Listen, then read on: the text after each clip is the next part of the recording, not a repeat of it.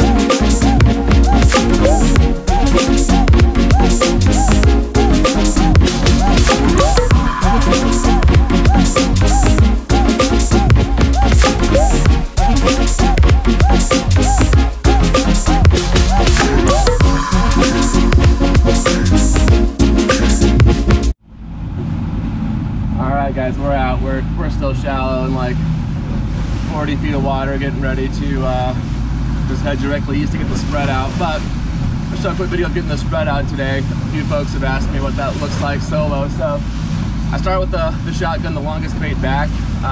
Point is, it's, you know, you set them out longer so you don't tangle them as you're letting lines out. But also, sometimes as I'm set the shotgun out, I'll pick up a bonita or a kingfish before I even get like half the rest of the spread out. So I'm gonna get that one out first. That's gonna be this blue and white tuna taco. Yeah, sorry for the motion here. Forecast was 2 to 3 and we're in 3 to 4 today, but a little bit of rougher water makes for better fishing anyways. Hang tight.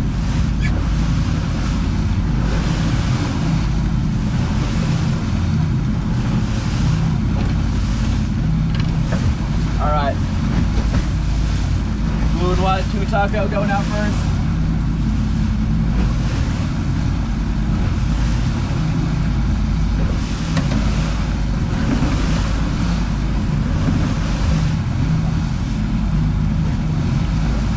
And I send this one a long ways back, like dumping like half of the spool back.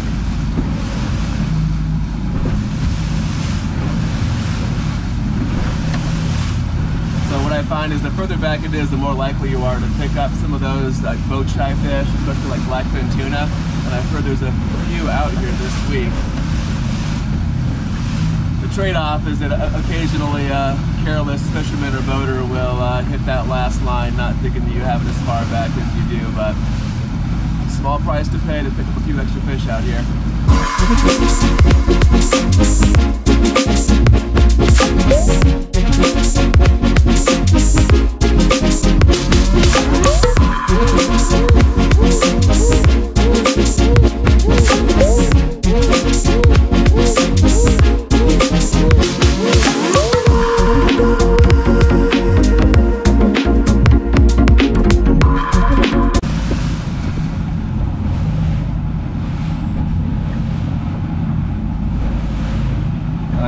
Set the outrigger up as I was heading out of the inlet, so that'll be the next one that I set up.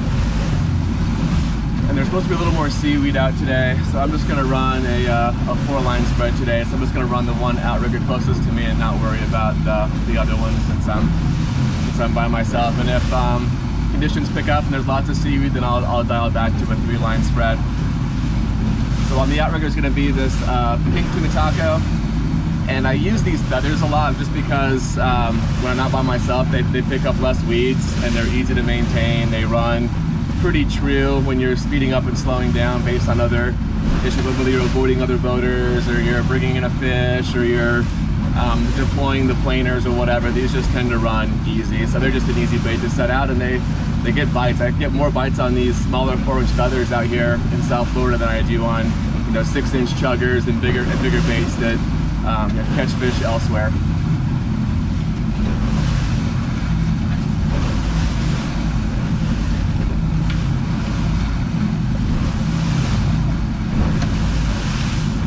So that's all this one is, the nice pink feather.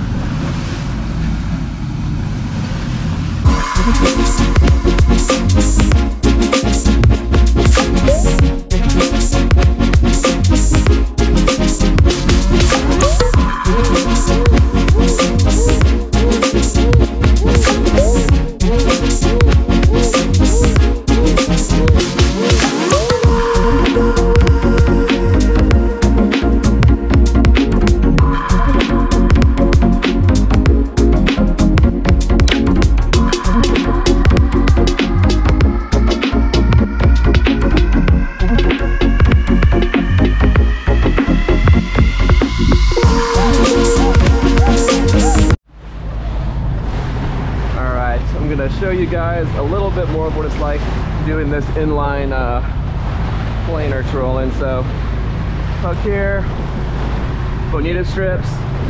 Go ahead and laugh. I make my own. I'm sure that these are not the most professional, but it is what I've been working on as I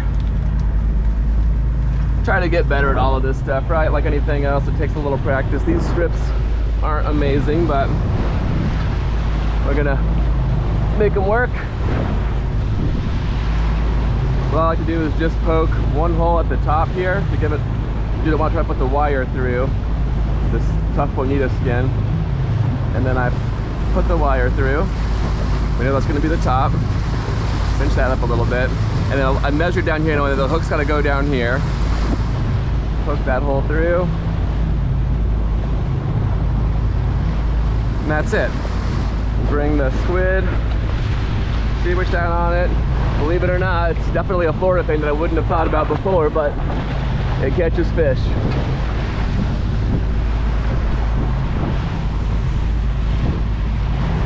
So it's 100 foot of it's 100 feet of 60-foot mono for the leader here. I'm gonna let that out. And I've got two styles of inline bridle rigs here.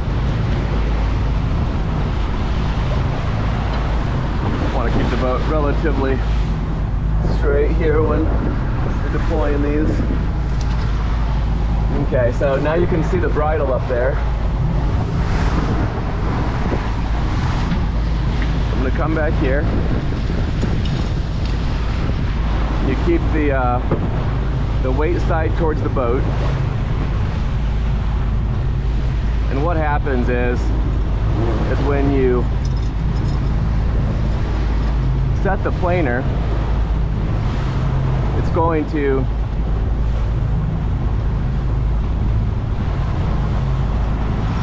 go like this and create a bunch of drag and go deeper and bring your bait down with you, which this is only a size 4 planer. This is going to be the longer one.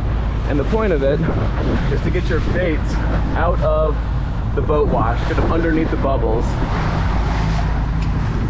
I'm gonna let this go. And I'm gonna let this go for a count of about 30 seconds while we're going about 7 knots.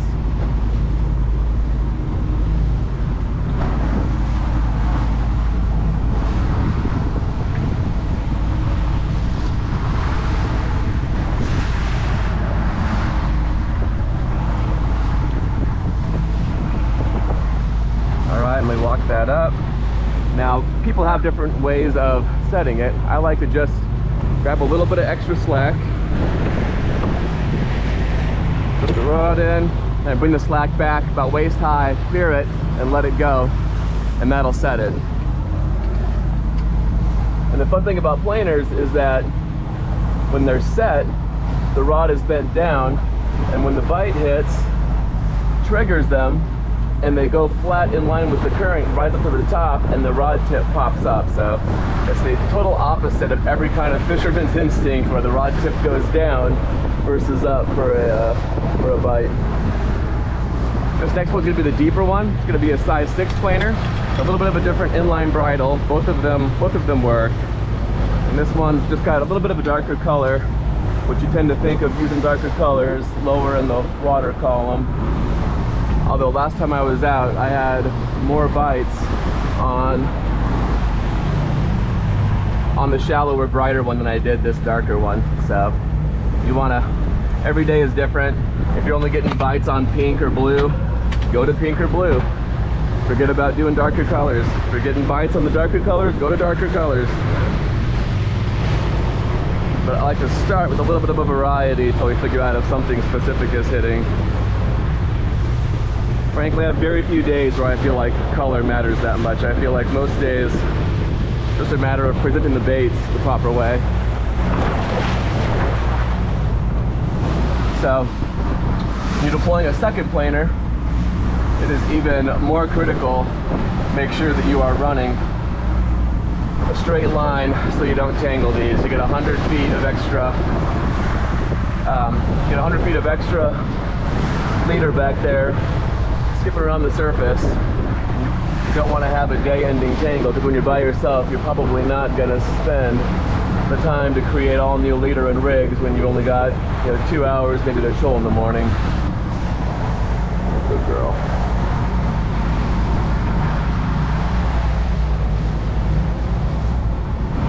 Okay. That is pretty straight there.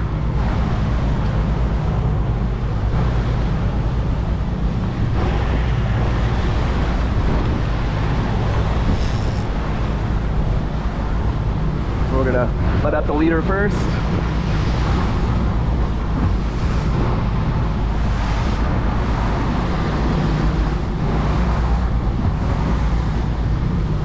So people ask what the right speed is for doing this kind of planer fishing, and it's very different every day. It depends on the current, depends on the wind, depends on the waves.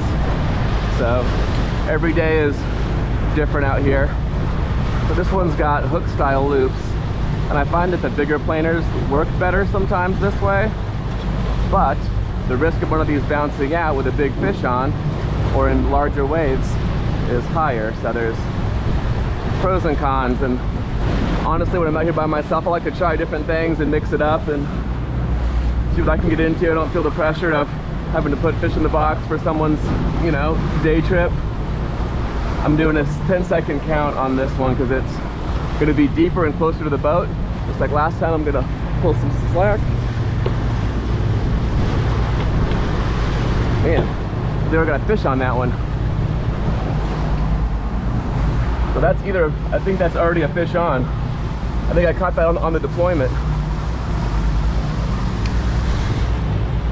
That or the planer. I think the planer came off, going side to side out there. And I think I just lost the planer. And that was what I was telling you could happen with these types of inline bridles. I think that'll be the last time that I use the loop and hook style. All it took is one of those to come off in one of these waves, and that was it. Well, didn't have any extra loops for the other planer, so we've cut it off, and we're going to troll a GiA&x here and see if we can pick up something on the deeper side. So I'm only going to give this about a 10-second.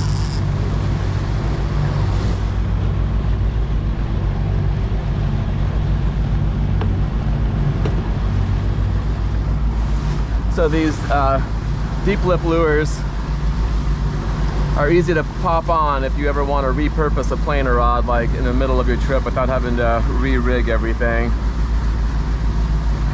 I've had mixed success, a couple of bites. I haven't caught anything great on them yet, but I read other people are, so look at this one a little bit more. Just passing over a wreck here. If you look at the sonar there, this is the Hydro Atlantic, just outside of the Boca Inlet. 166 feet of water. I'm gonna roll right over it here. See if we can pick something up. Got a little bit of older electronics on this boat, but I'm still not seeing a whole lot of fish up in the water column, so probably a bit of lowered expectations going over this one.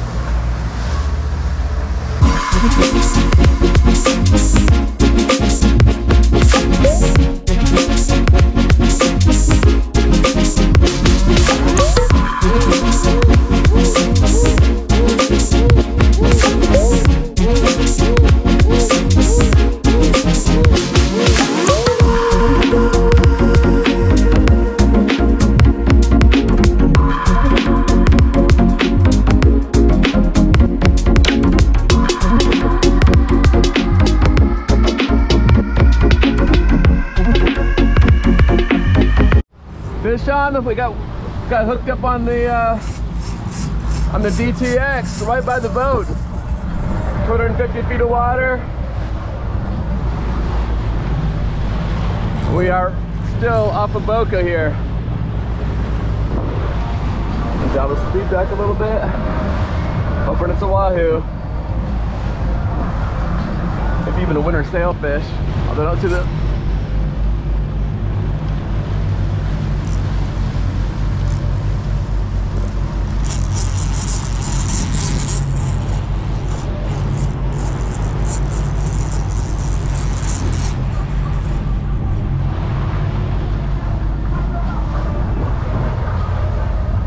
hard went for a run. Now it's not giving me a whole lot. Hoping he's still on.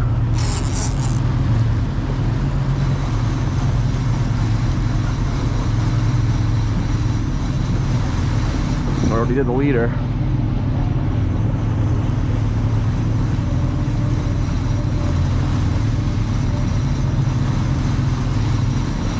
These deep dive flips pop out really hard. Actually, he's on. Yeah.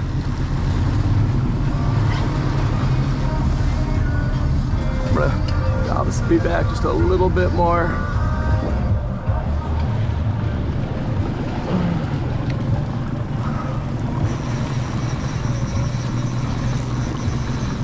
There he is. See what he is.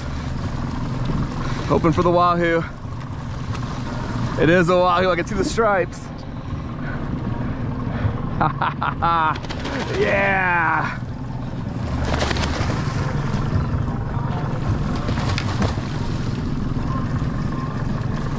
Nope, out of the props.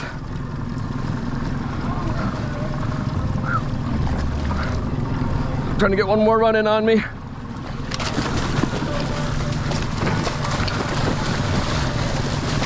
Not a great gap shot, but you know what? He's in the boat. Yeah. Yeah. I was just saying I hadn't caught anything great on that GiA&x, but won't be saying that anymore, because that is a pretty solid Wahoo.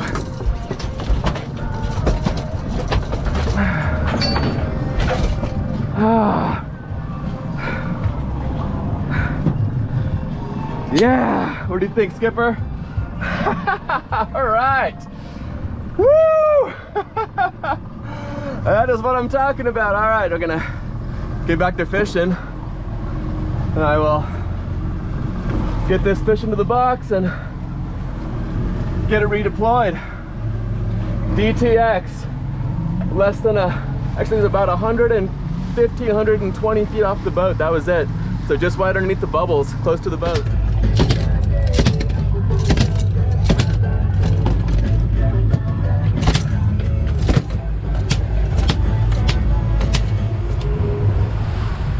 Goodyear blimp, it's a staple here in Pompano Beach. Beautiful January day. My co-pilot Skipper. Best first mate a guy could ask for out here. Probably getting towards the end of our troll. It's going on 10 o'clock. Probably another half an hour, then we'll look for a spot to do a little bit of bottom fishing.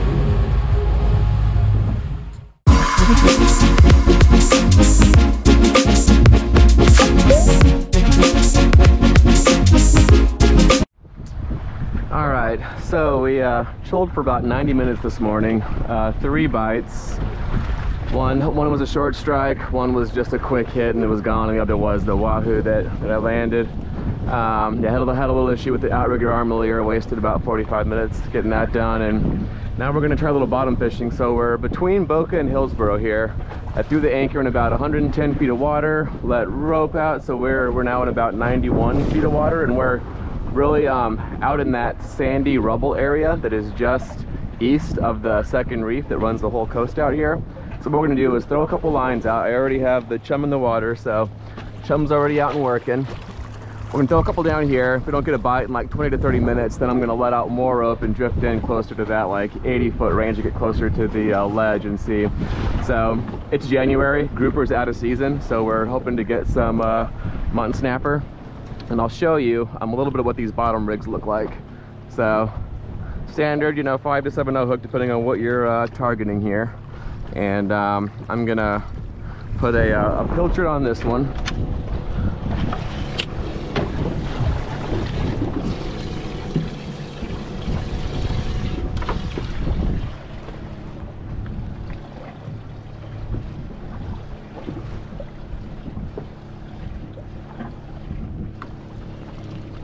All right, so we're gonna just let him out a little bit there, and then I put about a 25-foot 40-pound leader of fluorocarbon, and then what I top it off with, we'll bring this back to show you guys.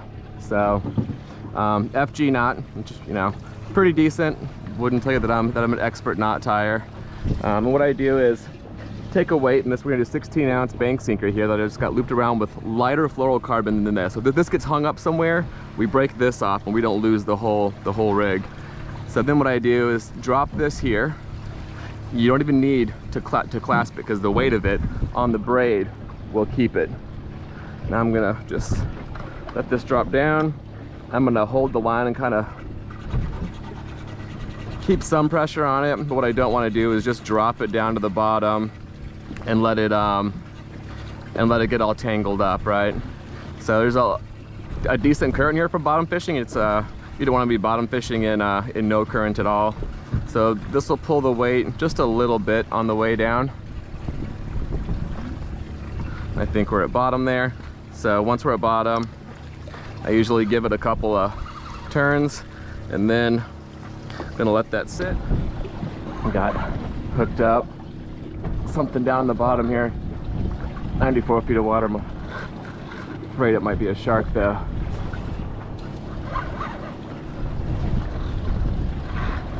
Oh.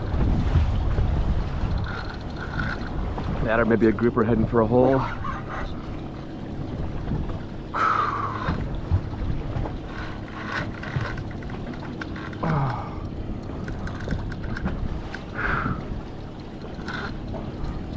Went on a good run initially, and now it's locking up down on the bottom.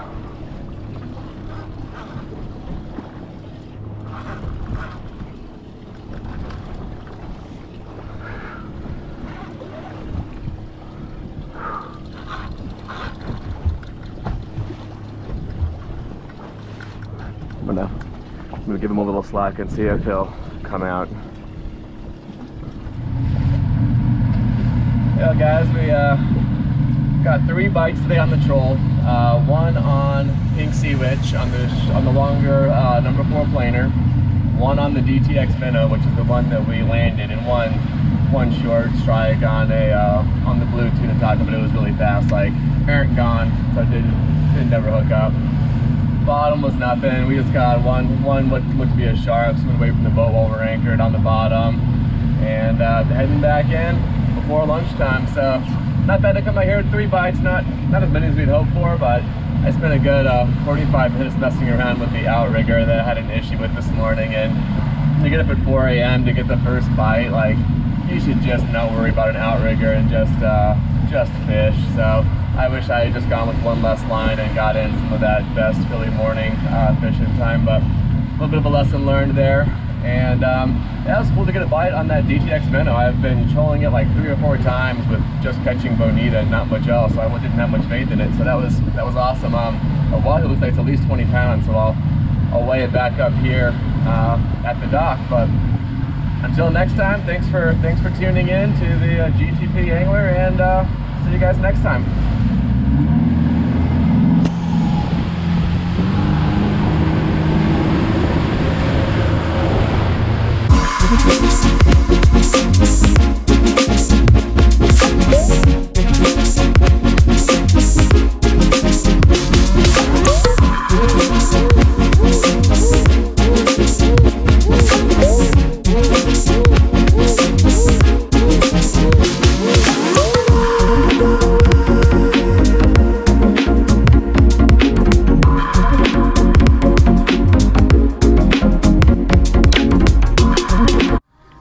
Well, the catch and cook videos are popular, I'm told, new at this YouTube game. So we got a nice 24-pound Wahoo that we caught out this morning. Was the only fish that we brought home today, which happens sometimes. So we're gonna fillet it up real quick and cook it up tonight. And Wahoo, great sushi style fish, just no commercial fishery for it, so hard to come by. Great tasting fish, a million ways to cook it. The minimal, the better. It really is a great fish. And I won't pretend to be the best fillet master, but we'll put together a couple of decent fillets here.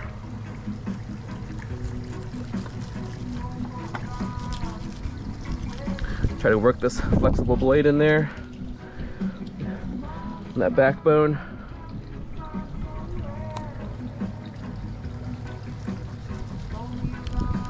Try to get along his shoulder there. And I can almost already taste this meat. Wahoo are such a delicacy. Try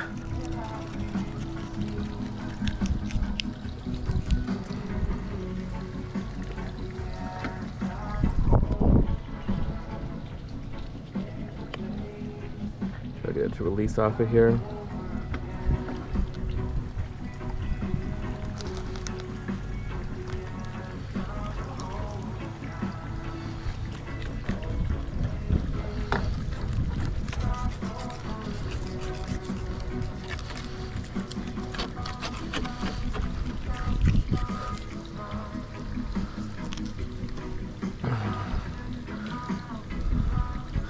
Minus the bad gaff shot, this is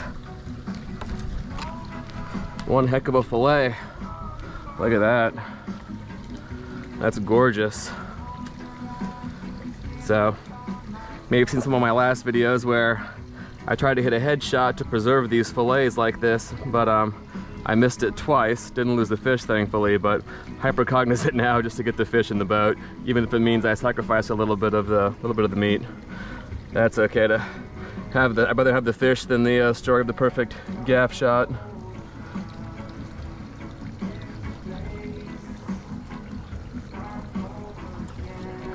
For people that do this all the time, I am 100% open to leaving your fillet tips in the comments. Always trying to get better and learn.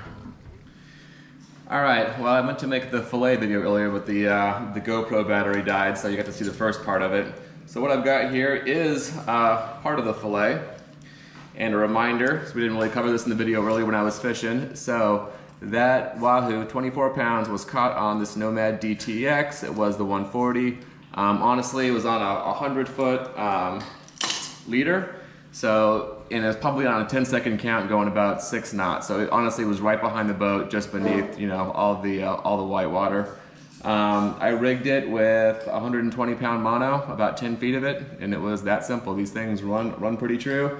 Up until today, I've only caught bonita on them, so I didn't have a lot of faith in it, but produced a nice Wahoo. So, that said, let's talk about what we're going to cook tonight. We're going to start off with one of these nice fillets. And what we're going to do is we're going to grill it. We're going to put skin side down on the grill, but we're going to start with some soy sauce. This one's already open.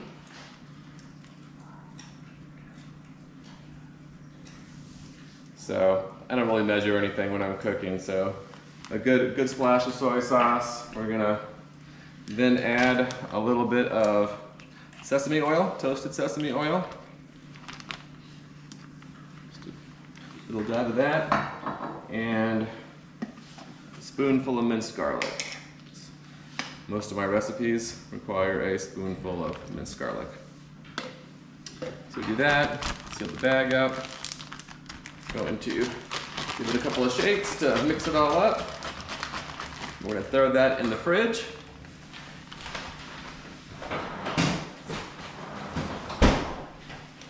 And now we're going to cut up a little appetizer here. So I'm going to just take one of these nice chunks, skin off both sides, cut it into some nice, call them sushi size chunks, but it's going to be more sashimi style.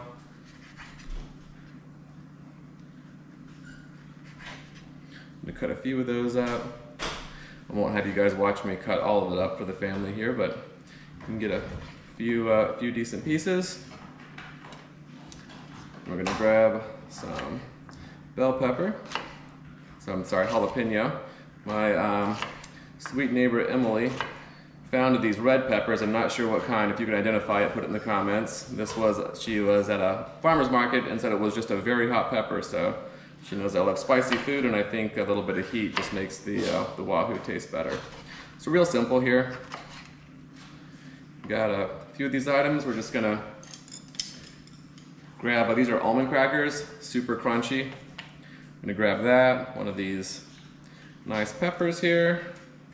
I'm gonna dip this into some soy sauce, throw it on the cracker. So good.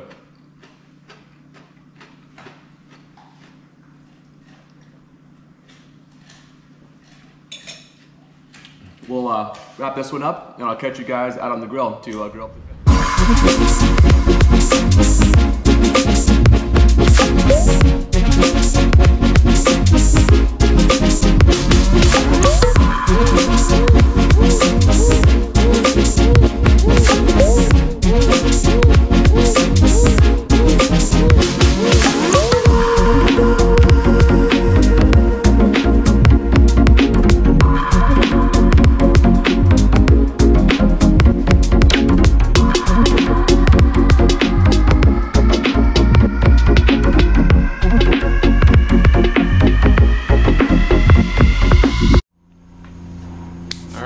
guys, the grill is preheated. Time to throw on some fresh Wahoo.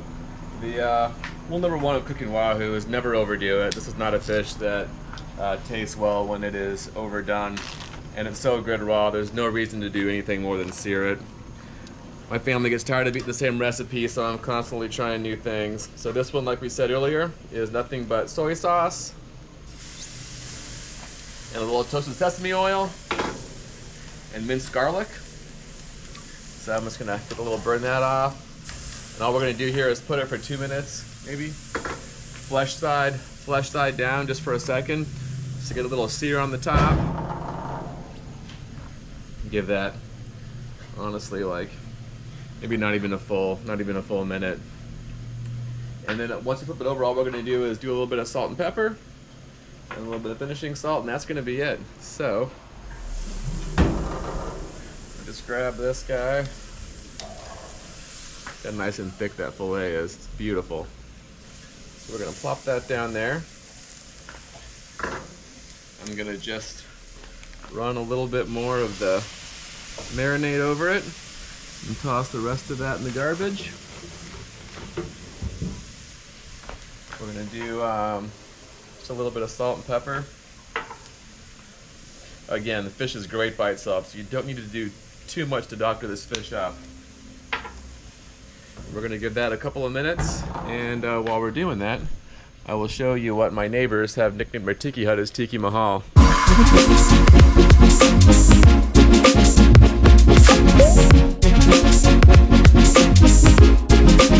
Alright, so the fish has been on for about a total of 2 minutes for all of it, and last thing we're going to do is just grab a little bit of a French finishing salt. Sprinkle that on. I tend to over-season things, so if you don't like things too seasoned, you can skip this part. And pull it off. Guys, I kid you not. Swimming in the ocean this morning on dinner plate tonight, and it does not get any better than that. So bon appetit to us, and we will catch you guys next time on Guggen Pro Angler. Thanks for stopping by, guys.